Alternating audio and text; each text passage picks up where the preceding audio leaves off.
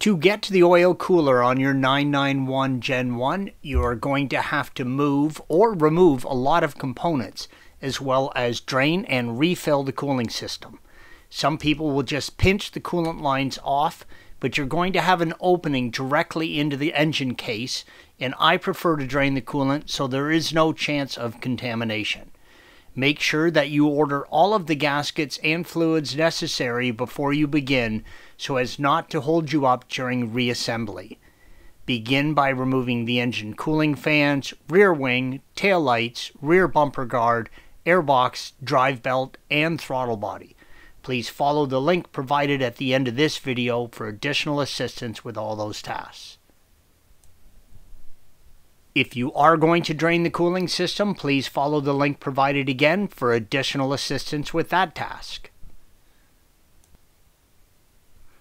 Perform a partial engine drop. Again, if you need assistance, please follow the link provided at the end of this video.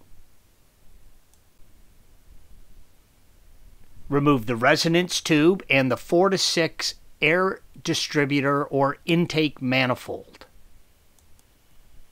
Move the air conditioner compressor out of the way without disconnecting the lines. Again, please follow the link for assistance with all of those tasks.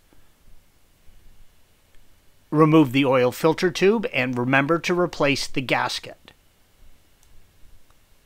Using proper hose clamp pliers, remove the 2 clamps on the coolant line to the oil cooler, blue arrow.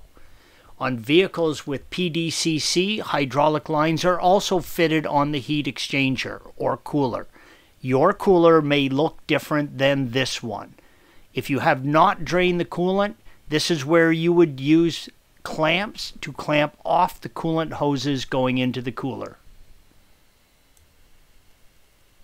If needed, run a pick around the inside of the hoses, red arrow, and separate them from the cooler. Inspect the hoses and replace as needed.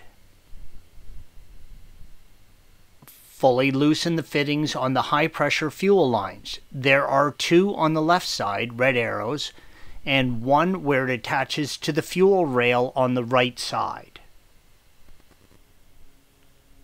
Use an E10 torque and remove the 2 mounting bolts where the high-pressure fuel line brackets attach to the engine block, blue arrows.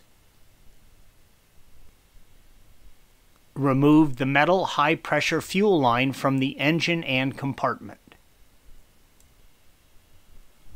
Use a T30 torque and remove the 2 screws, blue arrows, on the left side of the cooler and the 4 on the right side. Do not remove the E12 torque screws.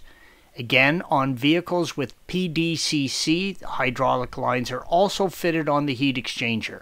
Your cooler may look different than this one. Remove the cooler from the engine. It will still have coolant in it, so make sure you do not spill it down into the opening in the engine. There will also be oil inside the cooler, so try and keep it level. Immediately plug the 2 holes for the oil openings. Clean the mounting surface well and always replace the gaskets, blue arrows. Grease the gaskets with Porsche synthetic grease or equivalent. Installation is the reverse of removal. You will also need to fill and bleed the cooling system if you drained it. Torque the 6 T30 screws on the oil cooler to 10 Newton meters or 7.5 foot-pounds. Torque the high-pressure fuel line mounting bracket to 10 Newton meters or 7.5 foot-pounds, and the connecting nuts for the high-pressure fuel lines to 25 Newton meters plus or minus 3 Newton meters. Thanks for watching. Be sure to subscribe to our channel and check out another video in this series.